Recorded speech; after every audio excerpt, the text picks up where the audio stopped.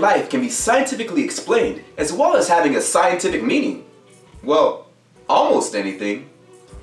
I just want the paper, that part, all my bitches flavor, that part, that part, that part, that part. But which part exactly?